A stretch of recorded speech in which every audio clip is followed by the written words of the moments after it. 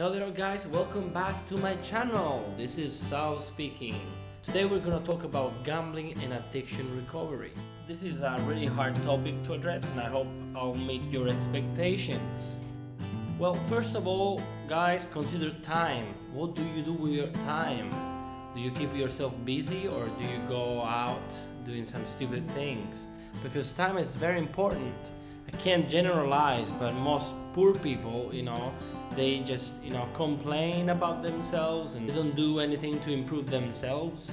I believe that, there's nothing like destiny. We're not destined to something. We can flip things around if we believe in ourselves. Why do people gamble? People gamble because they like taking risks. Because they like taking risk. Well, let's talk about this. Basically, people are standing on the top of a cliff, specifically on the edge of a cliff. Let's pretend you don't know anything about free climbing, and all of a sudden one day you decide to go to the closest place, to the closest mountain, and you just start climbing up that mountain without any ropes, without being secured to any ropes. How would you feel if you would look down? How would you feel? Would you feel safe then? Well, this is where many people who have gambling problems do. They're climbing up a rock. They're climbing up. They're free climbing actually, and they're not secured to any ropes. Or maybe they are secured to a rope, but this is like a fake rope. What happens is, when you win, the rope suddenly takes you up, and you are one step. You are so close to climb up to reach the very top of that mountain that you're so close, but then something happens. You start playing again, and you go down the hill. You go all the way down, and you turn around yourself. You're like, man, I need to climb up from the very beginning, and you find yourself at the very bottom. This is something that happens to each and every one of us. Sometimes in life we find ourselves on the very bottom. We have to start from zero again. We have to start from the very beginning,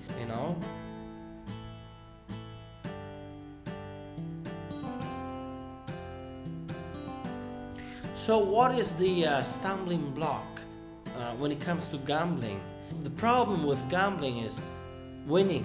If you win, you have a problem. Why? Because winning makes you feel so good, makes you feel that you can solve your problems, that you think, well, for example, let's pretend that you bet $10 on something, and you win $200. So you're like, whoa, I won 20 times $10, so I can earn more. So if I invest, or if I bet $200 on a horse or a car, whatever you play with, you think, okay, I can make more money. And some people really think that they can make more money out of they can start with a budget, for example, say $50, and then from $50 they believe that they can build up to, I don't know, millions of dollars, and they can also solve their problems. All of this is fake. It's not going to happen, I promise you. So what's the thing that you need to consider? What is the thing that you need to understand about this problem? You need to understand that the money you win are the money you already spent betting on several things. So it's a losing game. Gambling is a losing game. When you gamble, you lose. And think about for a second, the guys who own casinos. Don't you think they know that you're gonna, spend all of your money gambling? Don't you think they are aware of the fact that you're gonna spend all of it? But they're the guys, they're those who win. They're the guys who win because they become rich, because in the world there are people like you who play, who gamble, and who want to feel that risk, So what happens when you win? Actually, what happens before you win? The sense of anticipation creates a natural high and adrenaline rush. A feel we relate to fun and entertainment. We feel somewhat entertained. We are excited. We are excited because of the unknown. This happens to travelers who were exploring the world. They don't know what's next. And this is in the nature of every man, like to explore and to see things. But when you explore and see things, you're not actually, you're not losing money, and you're not losing your family either. But when it comes to gambling, you lose lots of things. Escapism. So the gambling environment can produce an escape from everyday life. You feel that when you go to that place, you forget the world. You leave the old world behind you. Your problems and all this stuff is not there any longer. You feel free. You feel busy. Or you feel strong. A guy just told me that he's never cheated on his wife, and I was like, congratulations, that's a great thing. I wouldn't cheat on my wife, although I'm not married. He said that gambling helped him out not to cheat on his wife. And how sad is that? What about love? Love should be like the cure for all these things. If you love somebody, you don't need to go gambling to avoid cheating on them.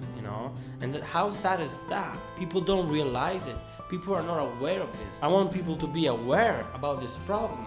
I want them to know why people gamble. Glamorous. Okay, in film and TV, we see characters like we see the actors enjoying like a nice evening, a nice night at the casino, and I can imagine like the scene in my mind of a famous actor drinking whiskey, smoking a cigarette, and maybe wearing a tuxedo and being very elegant, and they look very important, but they're nothing more than miserable in that very moment. But nevertheless, he feels cool, he feels great, he feels that he has power because he has money. Why do people gamble? Because gambling can be also social. There's a big social part in gambling. When you gamble, you go to a place, sometimes you can also gamble by staying at home on the internet. That's even more sad than going to an actual place, to an actual agency. So people go there, for example here in Italy, they go there and they meet with each other, and they salute each other.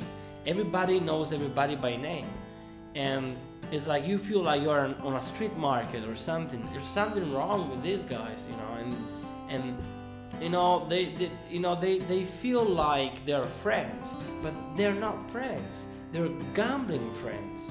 And gambling friends, it means that if I win, I'm happy, and maybe I'll give you like $20 so that you can continue playing. But if I start losing, I get mad, man. If I start losing, it's a problem, and we're not friends anymore. And also, if you borrow money from somebody, or if you're lending money to somebody and the guy doesn't give it back to you, you get mad, and you can even start fighting with that guy. Some people, because of gambling, they will be willing to do anything. They will be willing to steal if necessary in order to have money to spend on these stupid bets. So we all know how gambling goes.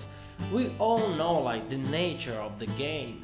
We do know that the odds always, and I say always, favor the house. The thought of hitting a casino jackpot, they're often too alluring despite probability. People don't give a crap about probability. They don't like math. They don't understand math. Many of these guys who play, they don't even have an understanding of what they are doing. It's easy, there's this big pot where people throw their money, and when you win the money you've spent. But keep in mind that when you gamble and you win just a small part of the money you have invested, as you would think. But that's wrong. That's wrong.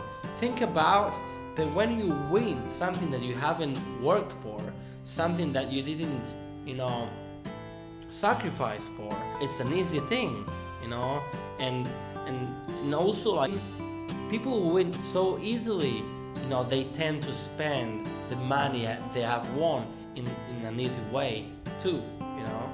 So what I think about gambling, what I think about like playing these games, I think that, well, if you're addicted, it's a problem. If you're not addicted, you could become addicted, and that's a problem too. If you want to try playing, you know, gambling or something, I don't know, I don't suggest you to do it, but if you want to do it, just do it. If you win, just stop. And if you stop after winning, you have won for the rest of your life. But if you continue on playing, you have lost everything, and you will lose even more things. You will lose everything. So what is the common thought? The common thought is that people say, well, you know, a big payout could solve all my problems, you know, and if I win this money, I'll be able to pay off my debts, I'll be happy again, and I'll have my life back. And if I have money, I am happy. If I don't have money, I am sad, you know, I am confused. So what are some of the consequences, you know? People saying, for example, oh, my partner is threatening to leave me, and you know, and well, would you blame that partner for doing that? Why don't you understand the importance of having a partner, the importance of having somebody next to you, somebody who cares about you, somebody who understands, somebody who suffers with you and for you sometimes as well. Some people say, I'm losing my job. Others say, I am losing my family, I'm losing my children. You know, it is proof that children, you know, the minors, for example, who feel neglected by their parents, they become depressed, and they also develop great feelings of anger. You know, they're angry.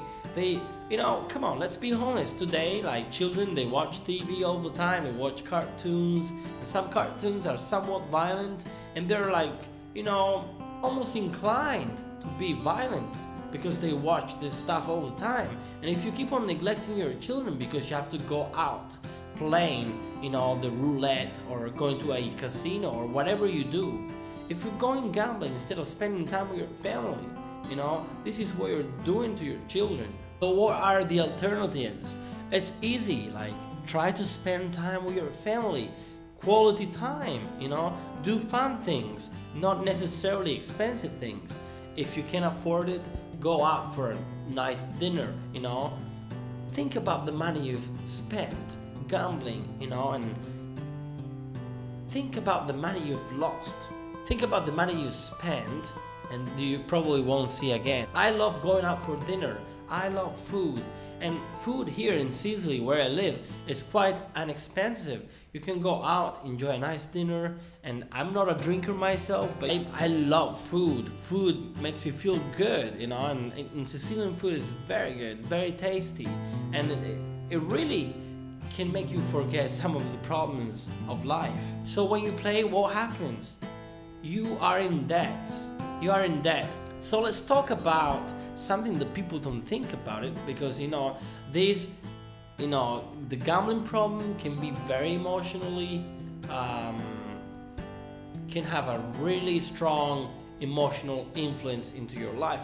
But we're not just talking about psychology here, we're also talking about health.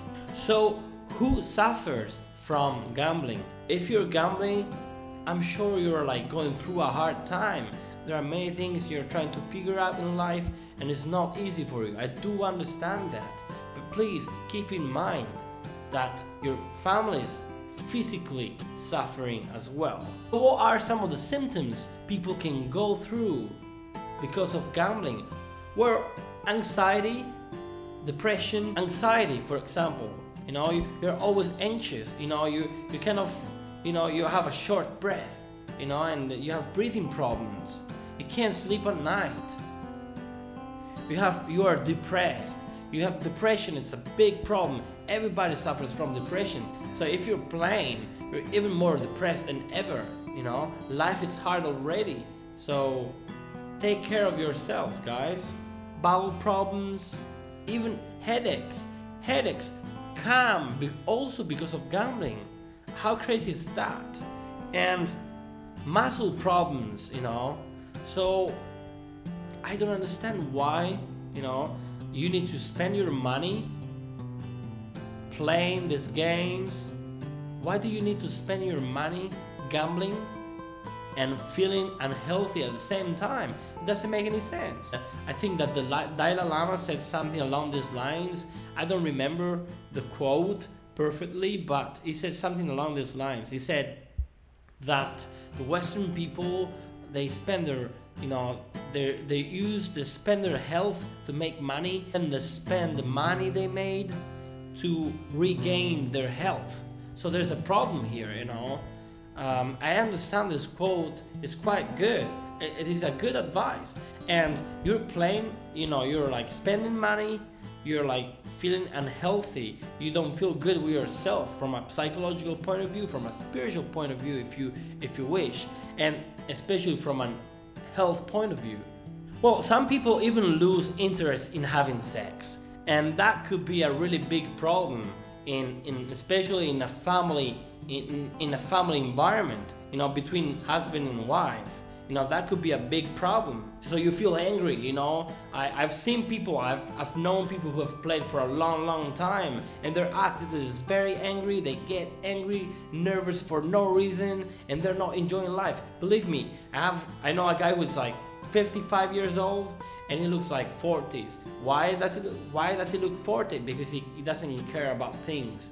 Some people end up with suicide, and that's really sad. The LDS Church has issued a 12 steps addiction recovery program. First step talks about honesty. You need to admit the problem. You can't overcome it alone. You need some help. You need a friend to talk with. You might need a doctor, a psychologist, a psychiatric, whatever you need, just seek for help. You also need to have hope. In my case, I am a Christian, and I do have hope. I believe in Jesus Christ, but that's me. You might be a Muslim, might be a believer in something else. So if you are a believer, you just hold on into the things you believe. Even though you're not a believer, just believe in yourself. Also, you need to trust God if you are a believer, or you need to trust yourself. You need to trust a friend. You need to trust a mentor, somebody who knows more than you do, somebody who has more experience than you do actually. Step 4 invites you to make a kind of a moral inventory of the things you've done, to write down the things you've done. That will make you more aware, and in a way also it will make you feel more guilty, I know, and probably responsible for the things you've done. Step 4 talks about truth. Never lose your hope. Believe in yourself.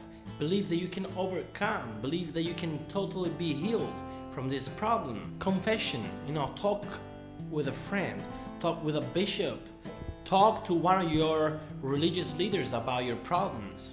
Seek for help. Be willing to have a change of heart. Be willing to change. Humility. Ask God for help, or ask for help anyways to a professional such as a doctor, a psychologist, and so forth. So seek for forgiveness as well.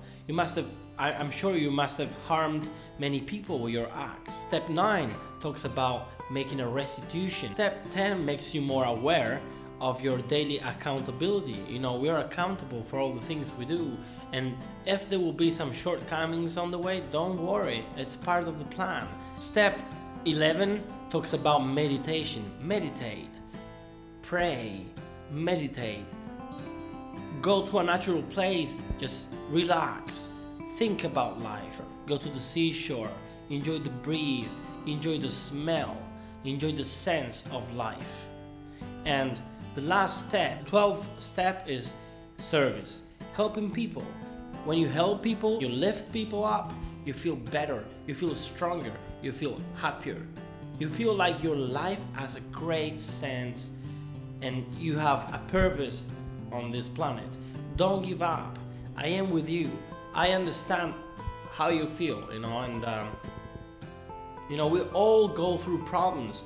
We all have addictions. We all are addicted in some things, more or less. But we can overcome these things if we believe in ourselves, if we keep on fighting. Thank you so much for watching. And remember, if you feel sad, you better call Sal. Goodbye.